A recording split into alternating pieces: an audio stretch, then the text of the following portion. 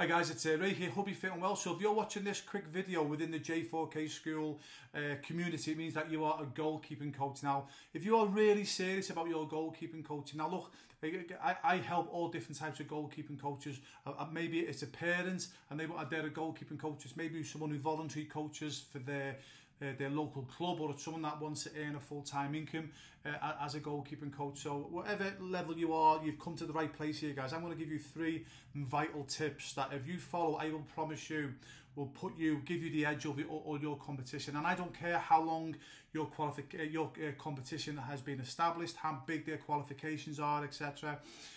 By doing these 3 things, I promise you, your students will want to come to you in their absolute droves. And also, if you're really serious about your goalkeeping coaching and you want to have a positive impact on the goalkeeping community, and obviously earn an income for yourself and your family, wait till the very end, because I'll actually explain something where you can go and literally follow this advice, and I promise you it will change your life as a goalkeeping coach, because 99% of goalkeeping coaches will not understand or don't understand or know what I teach in this presentation. But I'll explain it towards the end, guys, because I'm only going to give you a brief version. It's only going to be about 8 or 9 minutes long. So this will help you guys who obviously, want to develop your goalkeeping. But you guys that want to take it to the next level, please wait to the very end, because I'll explain something that can be potentially life-changing for yourself. Now, before I get into these 3 tips, guys, okay, I want to say as well that this is going to sound crazy, but the biggest mistake a lot of goalkeeping coaches make is that, especially when I sort of, interview goalkeeping coaches, because I've helped well over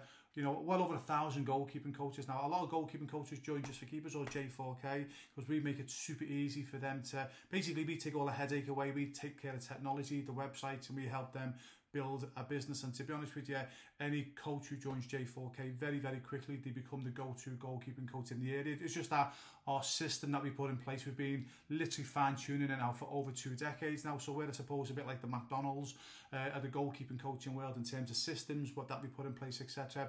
But literally, the goalkeeping coaches that I speak to, and without doubt the ones that unfortunately fail and land on their faces, the ones that think it's all about qualifications, believe it or not, and they'll come to me and they'll say, right, I want to be the most qualified goalkeeping coach in my area, and I'm going to be the best goalkeeping coach in my area. Now, before I go into these 3 tips, okay, I just wanted to explain this because it's super, super important. Guys, if you think qualifications is the key to your success as a goalkeeping coach, I promise you guys, okay, it's not. Am I saying qualifications is bad? Of course I'm not, okay, guys, okay, yeah. Again, but the most of the goalkeeping coaches who I've helped, who've been hugely successful, and they've coached thousands of goalkeepers over the past 2 decades now, and they've earned themselves a really, really good income. They earn more income than probably what most professional in fact, I'll say that they do earn more income than 98% of professional goalkeepers. But more importantly, they do it on their time. And for me, that's the most important thing in life. You should be doing everything on your time, not everybody else's.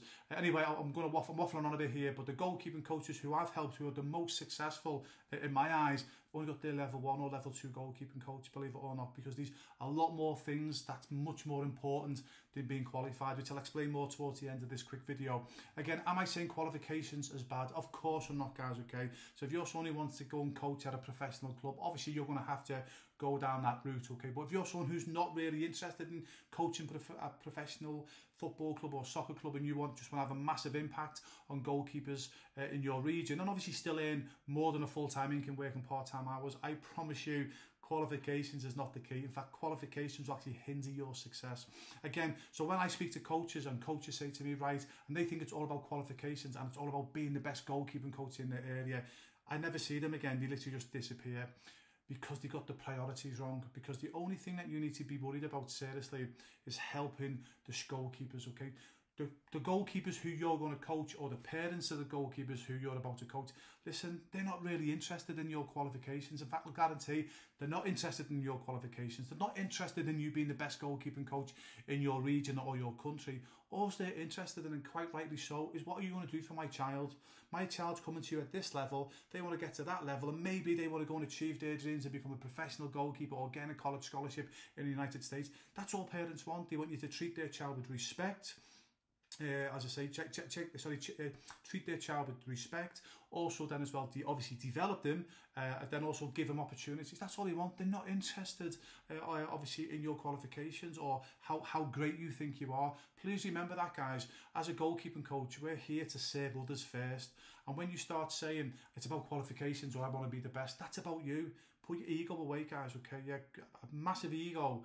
Okay, we all need a bit of an ego. Actually, we don't. We need confidence. We don't need an ego. Keep your ego away from the kids, okay? Please, okay? One for yourself, but two for your students, because the only reason that you should become a goalkeeping coach if you're going to serve your students. That's it, period. Okay, so please, I'm not knocking anyone, by the way, here, guys. Please don't think I'm knocking any goalkeeping coach. I'm not.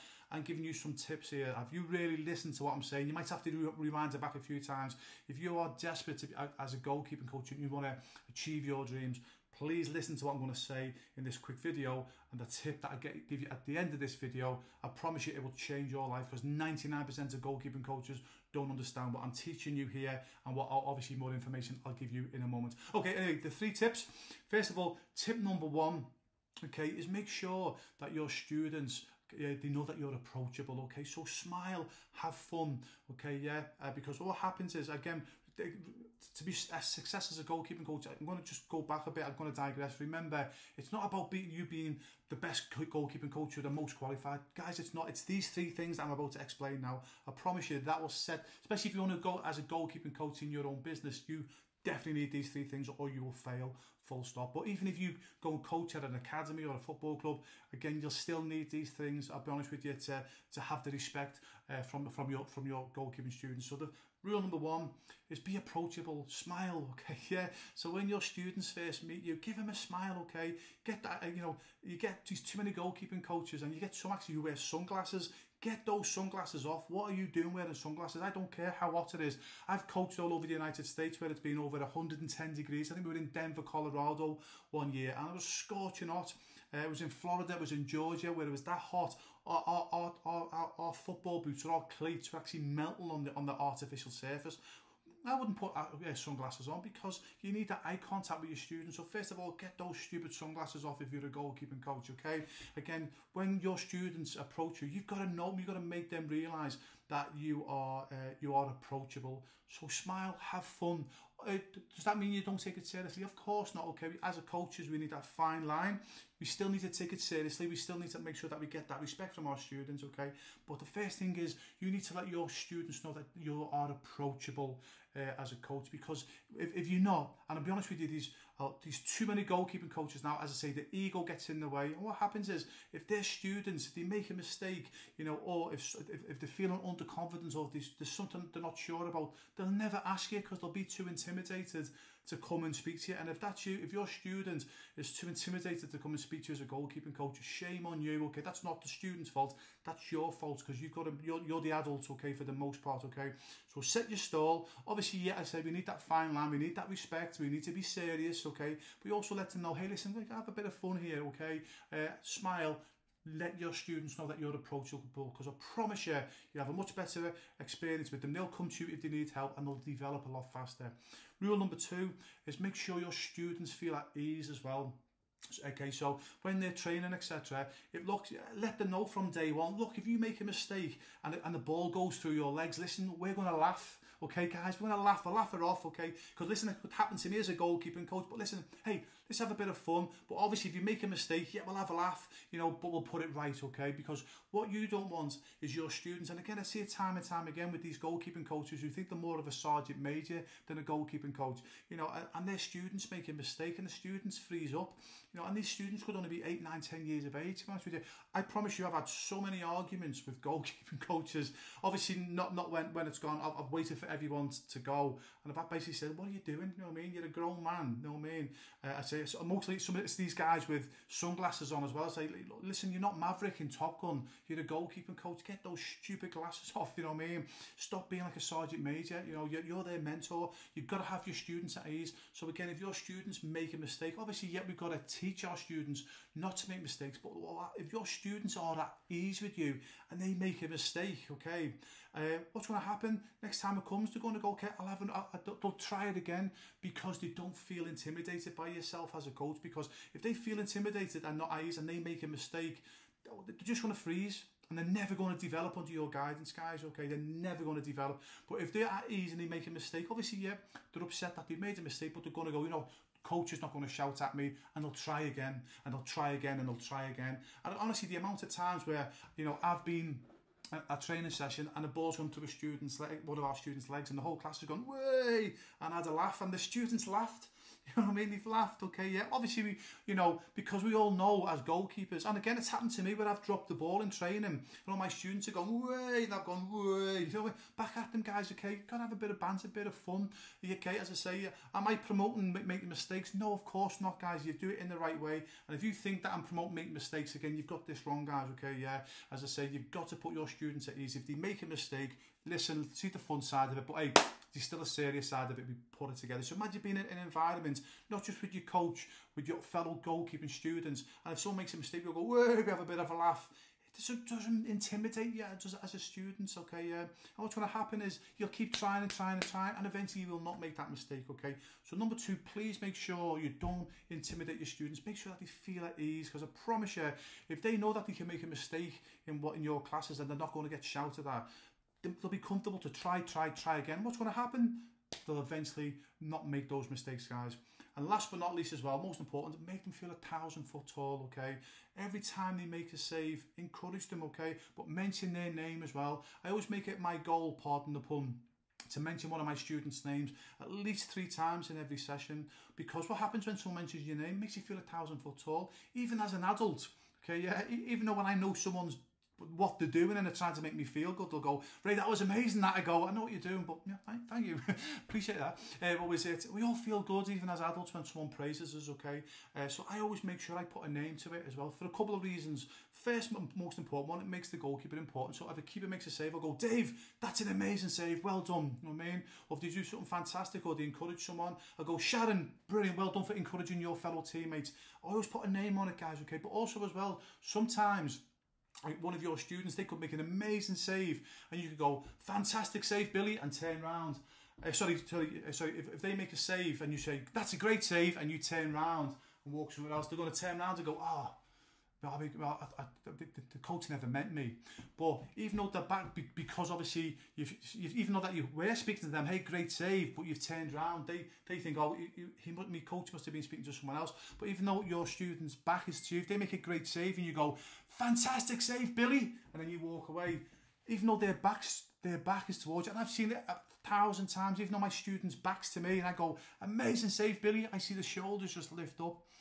Guys, I promise you this, okay? If you make your students feel 1,000 foot tall, I promise you guys, okay, you will make them bulletproof, okay? Because we all need encouragement in life, okay? And I promise you, if you do those 3 things, be approachable, okay, for your students. Make them feel at ease, so they know if they make a mistake, you're not going to shout, okay? And make them feel 1,000 foot tall. Set a goal, pardon the pun, to mention your students' names at least 3 times in each session, okay? Because remember, we're there to empower young goalkeepers, guys, okay? We're not there about us. We're not about an ego or anything like that. If that's you, get out of goalkeeping coaching right now, seriously. Because honestly, guys, yeah, if I see you, I'll tell you straight, honestly, you won't like it, okay? For me, we should be there to serve our goalkeeping students. That's it, full stop. It's not about us, it's about our students, okay? But if you put those 3 things in place, I promise you, okay, I promise you, you'll have your students coming to you in droves. Why? Because other goalkeeping coaches, they're unapproachable, they're not friendly. If the keeper makes a mistake, they're yelling at their students. There's no encouragement, okay? It's all about them.